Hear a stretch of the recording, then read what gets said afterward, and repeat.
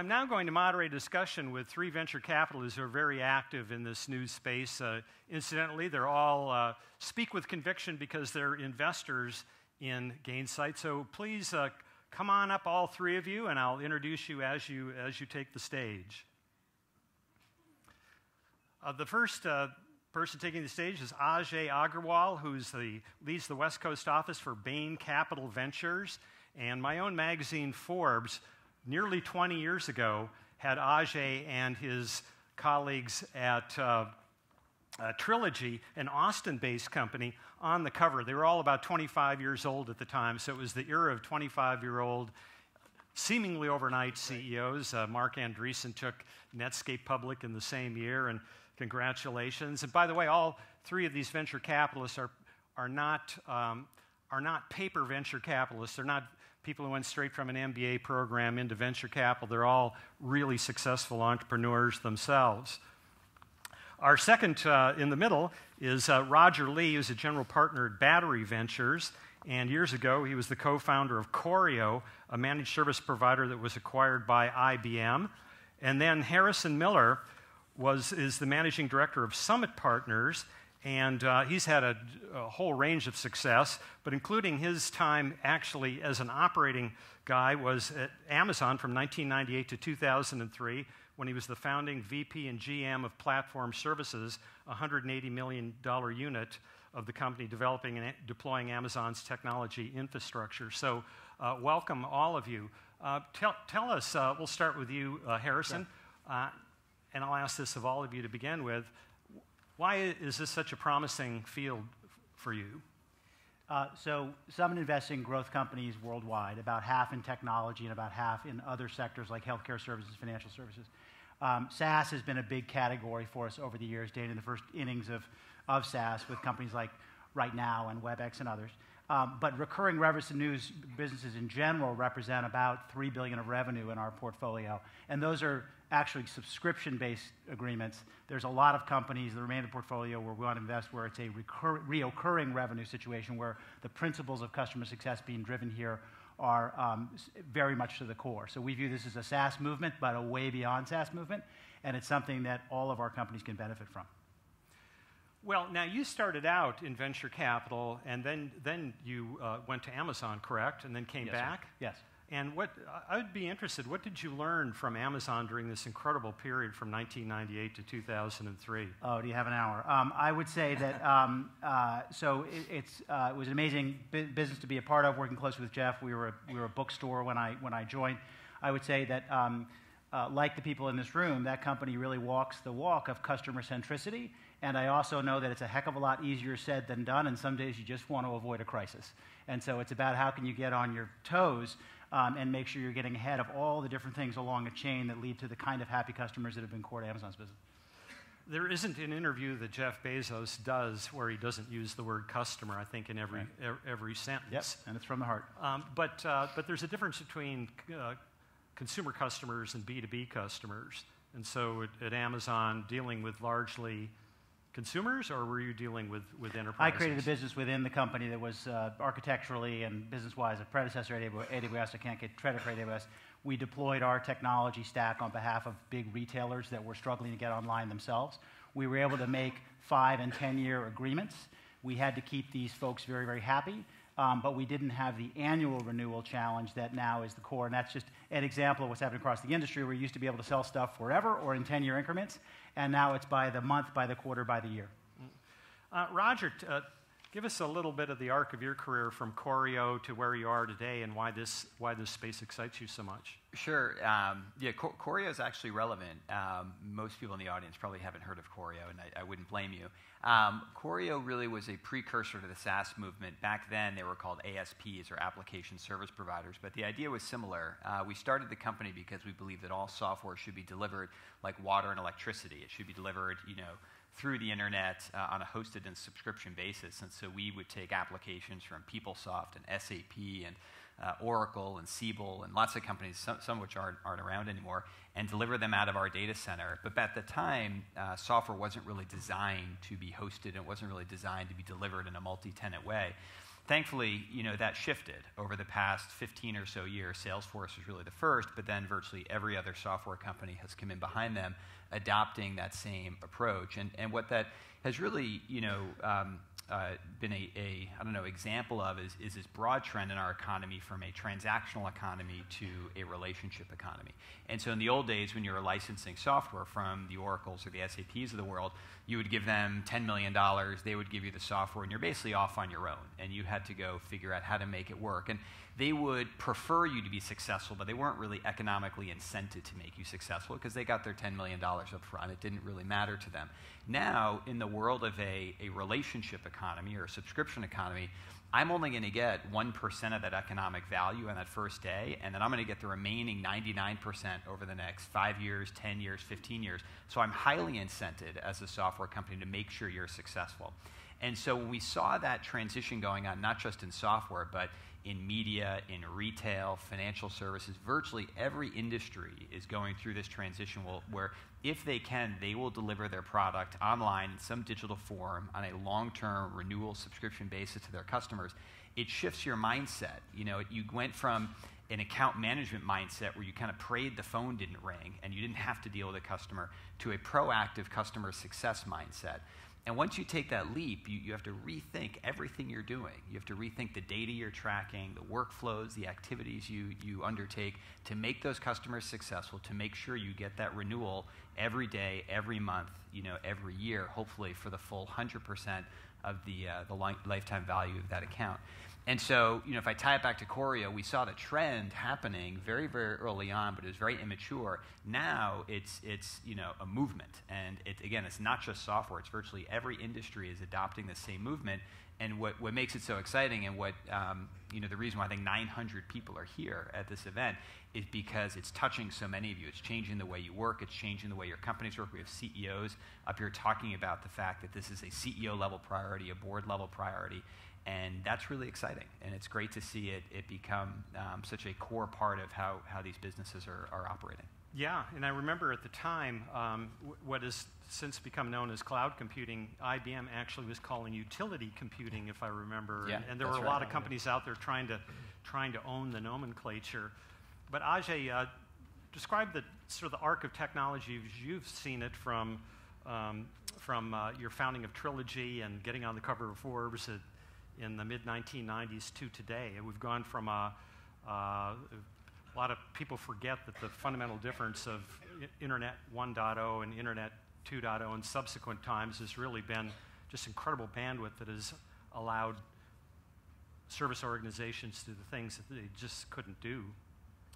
Absolutely. I joined Trilogy in 1994, and it was founded by a classmate of mine from college, and he was 25, and I joined, and he said, took me out to lunch. He said, let me tell you about enterprise software, and I knew nothing about the enterprise software business, and he said, there's one important lesson that I want to share with you today, and he said, customer success does not matter. And I was sitting here, newly minted MBA, spent 2 years, learning about delight your customers, make your customers happy. That's the key to building a long-term sustainable business. And I said to him, that's crazy. That can't be possible.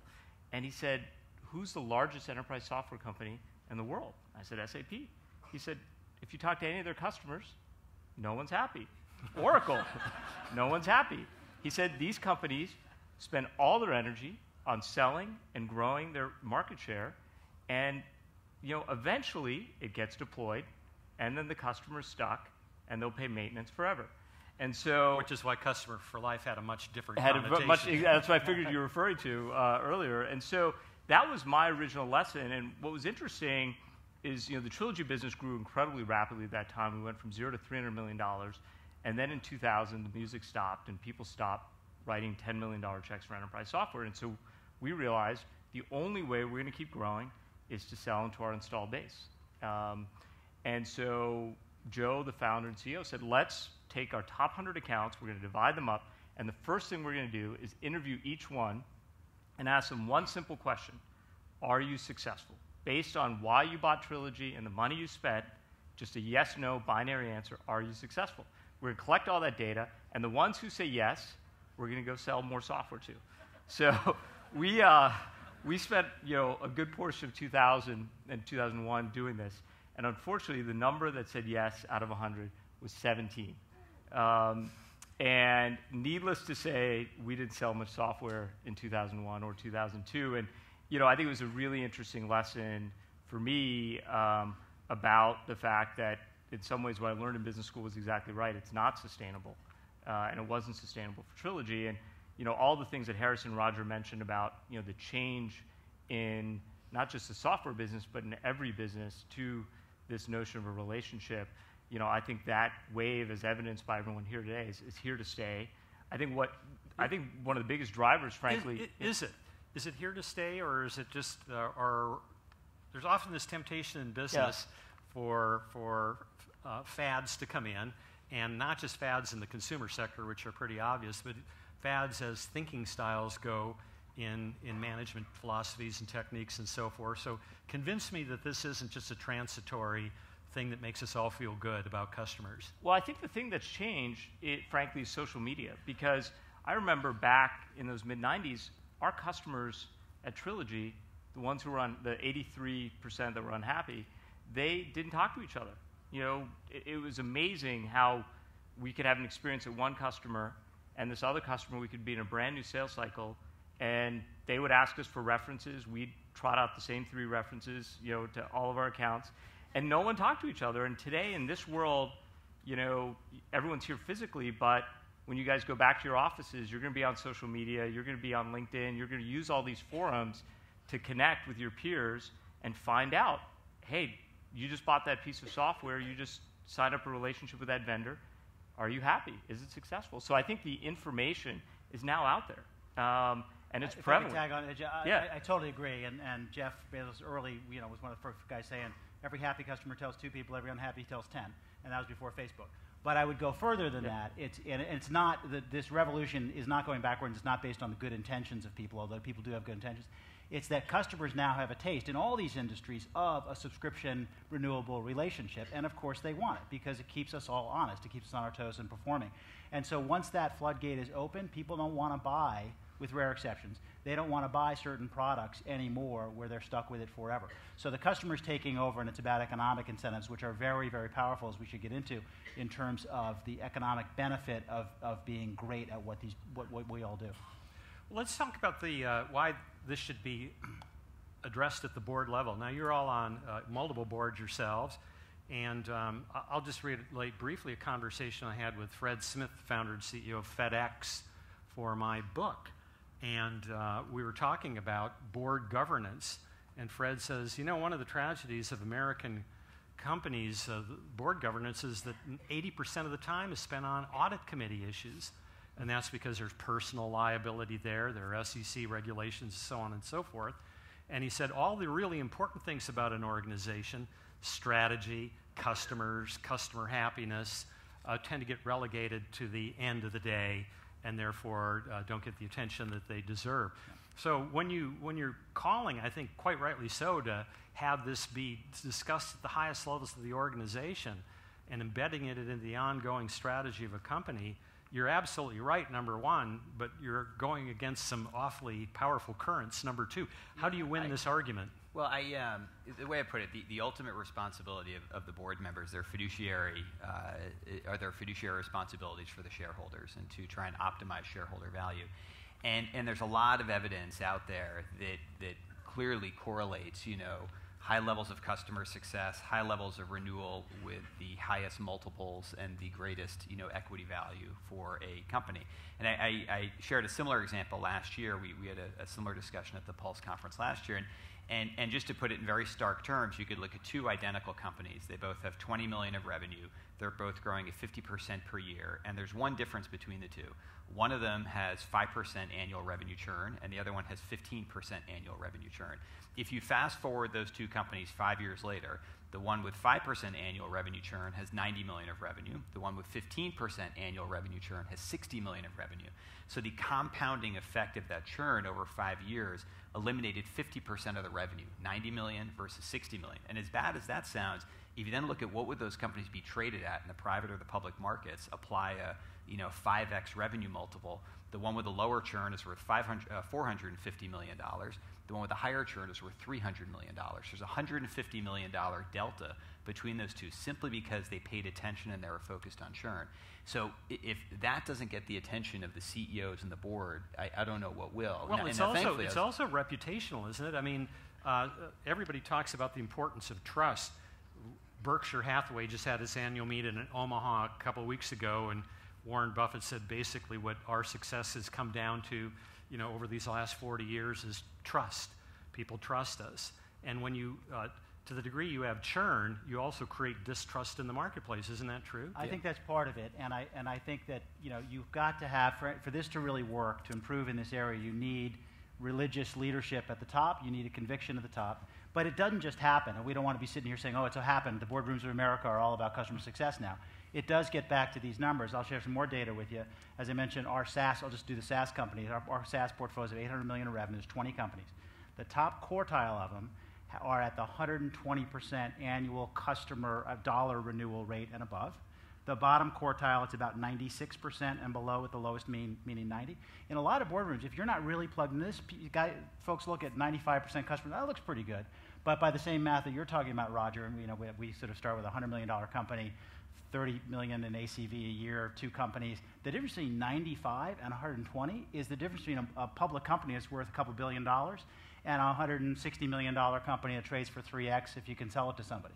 So it's a big economic incentive. I think part of what folks in this room have to do is to help to quantify that for folks. So not only in our board meetings with our companies, not only do we make sure that we're tracking customer dollar retention and have goals for it, but I ask folks, okay, can we quantify, please, and all agree among us, what would 2 points do?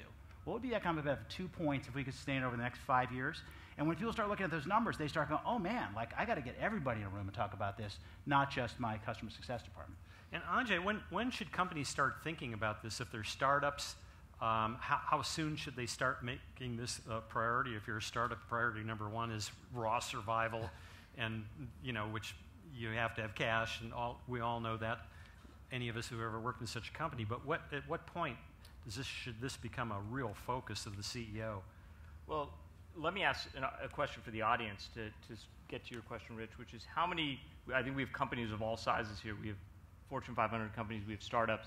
How many people in this room does your organization use some kind of CRM, Salesforce automation system? I would assume it's 90%, if not 100%. And if you go back to the boardrooms 20 years ago, if I think about our boardroom at Trilogy in the mid-90s, the concepts that we take for granted today of forward visibility, of seeing the pipeline, of looking at all the opportunities at different stages and knowing what we're going to hit in a particular quarter, none of that existed. Before Salesforce automation, in a boardroom, you'd simply say to the board, we hit our numbers or we didn't hit our numbers. It was always backward looking. I think as you think about customer success today, oftentimes today in the boardroom, it's backward looking. We lost 2 important customers. We had more churn than we were hoping for.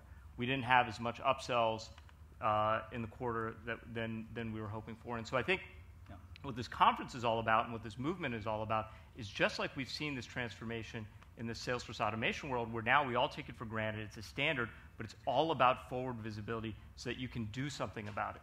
That's what customer success is about. You want to know ahead of time what is the health of your customers, what's working, what products are they buying, where can you upsell ahead of time. If you know ahead of time, then you can make change and you can affect the outcome. That's what it's all about, and I think that's the shift that we're starting to see inside the boardroom. Yeah, customer success isn't defense, it's offense, right? It's not hang on to what I got. We talk about retention. For the reasons we've just been talking about, it's an offensive strategy for one of your most profitable areas of growth. We survey our CEOs so we can have conversations among them on their growth plans for the next couple of years. And this is not just SaaS CEOs, it's 90 CEOs of companies around the world. And we offered on the last one a list of 12 strategies for growth and all the usual stuff which you get trained on in business school: international expansion, buy companies, Salesforce expansion. The number 3 one was customer retention and upsell activities, which I thought was, it was a self-selecting group in that we're choosing forward-looking companies, but I thought that was very impressive, and people are getting it. It's offense, not defense. Yeah, I encourage my CEOs to hire their customer success leadership in very early on, because again, it does have to be part of your culture, from the get-go. If you're not committed to the success of your 5 or 10 customers, you won't get to 100 customers, because all of the referenceability, all of the just marketability, all the durability of your business is based on how successful can you make that core group. And if you're not committed to it from the get-go, it's just not going to scale. So I always encourage them, over-invest early, apply extra resources, make those first 5 to 10 successful. Then you have the benefit and potential the luxury of getting to 100. Then maybe you get to 1,000. But if it's not part of the culture early, if you're not over-investing it, if the entire executive team isn't compensated in some way around customer success, then I think you're missing a big opportunity. Well, you bring up great points about culture. I mean, it has been pointed out by many great thinkers that all companies have a culture. It's just that some companies think thoughtfully about their culture and really harness that culture toward productive ends. But specifically, to make it work, there has to be some kind of leadership, there has to be some kind of governance, and there has to be and compensation for the C-suite people. Everybody has to be vested in the success of their own customer success. But what about specifically the person who leads, whether it's they're titled the CSM or by some other title? If a company's to take this seriously, who should that person report to? So what we've seen is it really depends on the maturity of the company and the type of product they're selling. Early on, it typically falls into the sales organization, and they own the entire customer life cycle from acquisition through retention. As they kind of refine the processes and get things going, eventually it typically spawns its own independent group, which has direct accountability up to the CEO. And so early on, it again typically fits in sales, but eventually it maps over somewhere else. We have some time for audience questions, so I'm going to go to that in just a bit. And I believe we have mic runners, so if you want to ask a question of any of the panelists on this topic, just get your hand up, and we'll get a mic to you. Let's talk about the intersection.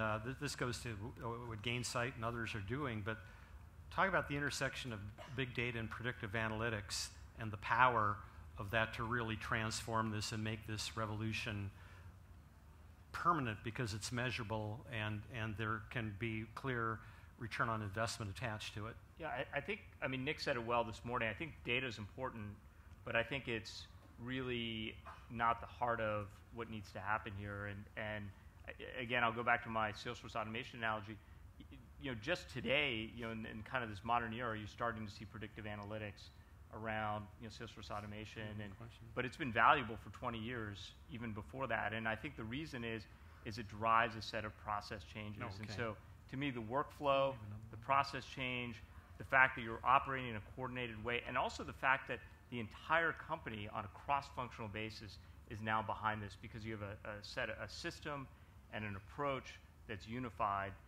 And I think that's absolutely critical. So I think data is important. I think big data is powerful. But I think a lot of the workflow aspects, to me, are the starting point to actually make this change happen. We have a question over here, but before we get to them, I just had to make one comment. Last week, I was privileged to interview on stage a fellow named Howard Behar. Howard Behar was the number 2 at Starbucks from 1989 to his retirement in 2003, and he was really the perfect complement for Howard Schultz. Howard Schultz, very driven guy, very numbers guy, doesn't score high on empathy. Just as Jeff Bezos probably doesn't score high on empathy, nor did Steve Jobs. But Howard Behar really built the culture, and we talked about data. There were a couple of points in their growth where they could sense that they were losing that magic in their stores, where their employees were becoming on the margin just a little surlier, where the customers were on the margin just a little less happy. And he had the sensitivity to see it. And I said, well, did you have the data to support it? And he said, let me put it this way. Your wife tells you she's unhappy. Is that enough data for you? Yes, number 1. My question is for Roger mostly. Can you position yourself just in terms of understanding or making a statement around the comment around the fact that you had recommend that your companies early invest and hire Yep.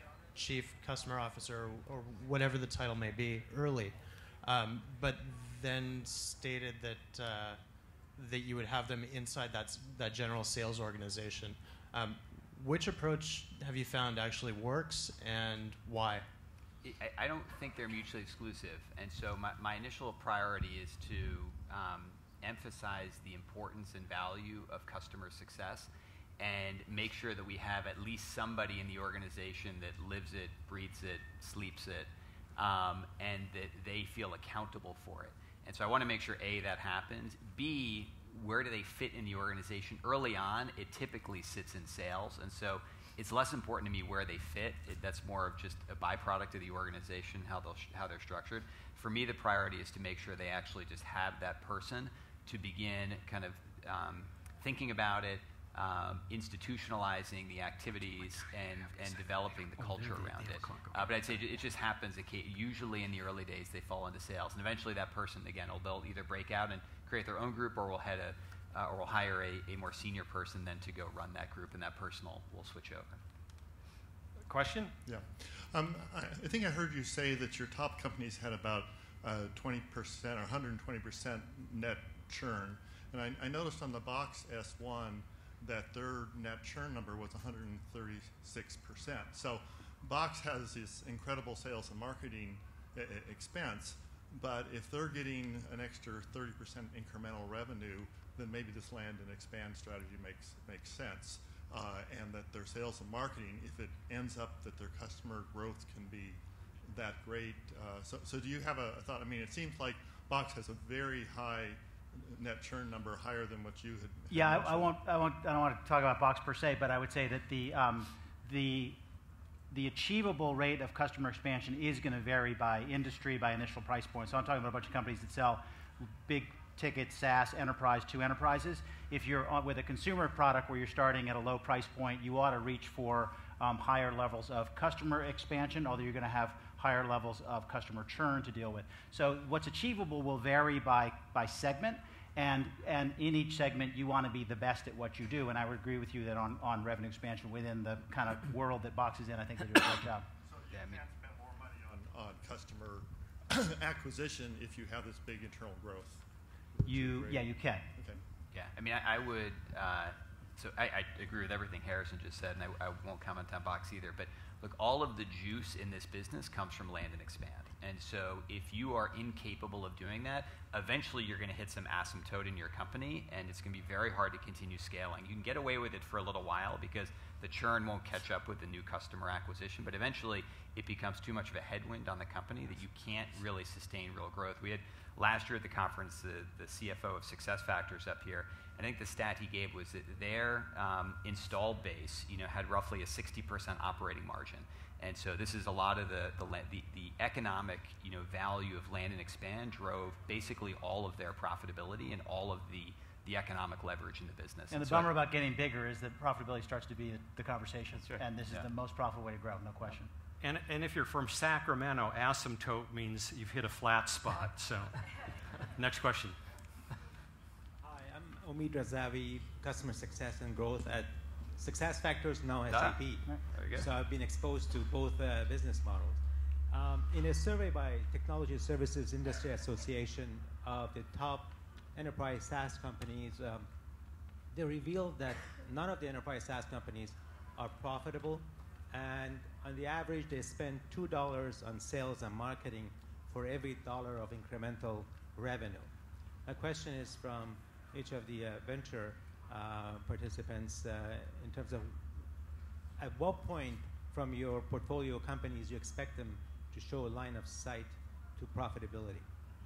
I would just add to those say, but that's very much what's happening now. We've been in software for 30 years, we've been in SaaS for 15 years.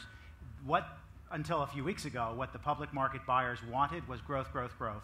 I've got a fabulous SaaS business that grows at 30% operating margins, it grows 40% a year, and all the bankers said, you should lose money, what are you doing?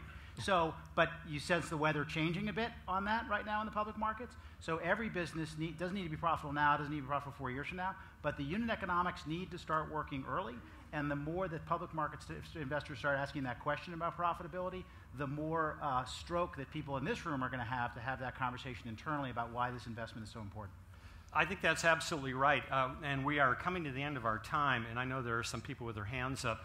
But just to complete this thought, that the market has rewarded growth at almost any cost up until it didn't, starting around March. And now, you read any financial journal or even USA Today's business page for that matter, and you see headline after headline that the market is rotated to value. So as the market rotates to value, having this kind of capability becomes, for sure, goes straight to the market value of the company. The way I'd also answer that question is, we look at is a couple other ratios. It's your CAC, your acquisition cost, to the lifetime value. So it's not $2 for $1, revenue today, but what does that revenue look like over 10 years? If you're adding 20% per year compounded, over 10 years, the $2 acquisition cost may yield you $12, $15, $20 of revenue. So you have a 5-to-1, 8-to-1, 10-to-1 ratio. So it does actually make sense to overinvest in sales and marketing if you have that much visibility into what the LTV looks like. And the second one is just the break-even point. Does it take you 6 months, 12 months, 2 years to break even? And you have to figure out where in that spectrum you as an organization are comfortable. Some companies would rather it be 6 months if they have a lower CAC to LTV ratio. Other companies are more comfortable, having it be longer if they feel that they can hold on to that customer for 5 or 10 years or longer. So, but I think the key to all of this is, look, the capital markets are going to change. Sometimes they're going to reward growth, sometimes they're going to reward value. Sometimes capital's cheap, sometimes it's expensive. But I think the key is, how do you build a sustainable business? And the key to sustainability, where you can withstand bad times and take advantage of the good times, I think starts with all the concepts that you all have been talking about for the last day and a half, which is, how do you have customers that love you, love your products, get value, grow the amount of business they do with you, and as a result, your company grows. I think that's what it's all about, and I think companies that do that, they're going to be around for a long time. Yeah, Ajay, that's a perfect place to end the panel. That is absolutely true. It's certainly something I found in my book, The Soft Edge, which was really about the cultural values and having deep and abiding respect for customers and having customers trust you on a fundamental level is absolutely the key to be able to survive in bad economic times and good and uncertain economic times.